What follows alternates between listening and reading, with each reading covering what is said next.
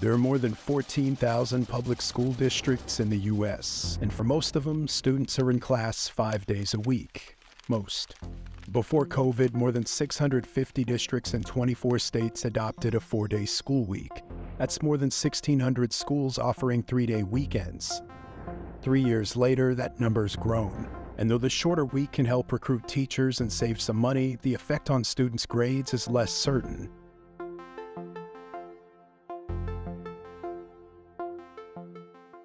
Schools on a 4-day week don't just cancel Friday classes. Some districts make each school day about an hour longer to make up the time lost. On average, kids on a 4-day schedule spend 32 more days at home than kids on a 5-day schedule. But what's the research say about grades? Almost all research papers conclude the impact on grades is inconsistent.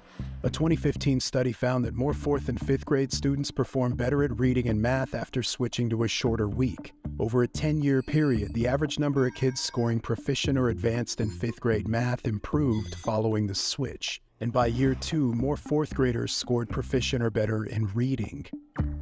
A 2021 analysis of 12 states with districts on 4-day school weeks found student performance depends on the length of the school day. Researchers said shorter days were extremely problematic for academic achievement, but longer school days might offset any negative impact resulting from switching to a 4-day week. One of the most common reasons districts switch to a shorter week is to attract teachers. The average salary for an elementary school teacher in 2021 was around $67,000. On average, that's less than you'd make driving a trolley. No disrespect to trolley drivers. The Economic Policy Institute says 3 out of 5 teachers work a second job during the school year, and the need to moonlight makes teaching a less attractive career option.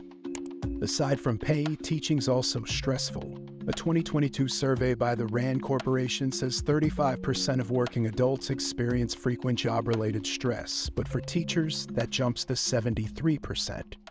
So it makes sense that offering a 3-day weekend could attract teachers, especially in rural districts that lack the amenities and opportunities available in cities. Other reasons for switching to shorter school weeks, all backed by research, include saving on weekly costs ranging from electricity to bus drivers, a 39% reduction in bullying incidents, and improved staff morale. Negative effects noted in research include resistance from parents, mostly by parents of younger students. Parents with older kids weren't as opposed to the 4-day school week, and food insecurity for kids in low-income households.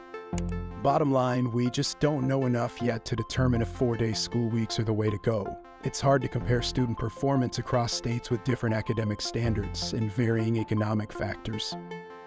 One district in Madison, Wisconsin's hedging their bets, trying a hybrid 4-day school week that's just for teachers. Students still come to school for 5 days. They'll just have a different teacher one of those days. Administrators there say they hope to improve teacher morale without reducing instructional time. One more thing to consider, the U.S. spends roughly $760 billion a year on public education, and that might sound like a lot, but that's just 4.9% of our country's GDP. Most highly developed countries spend 5.5% or more on education.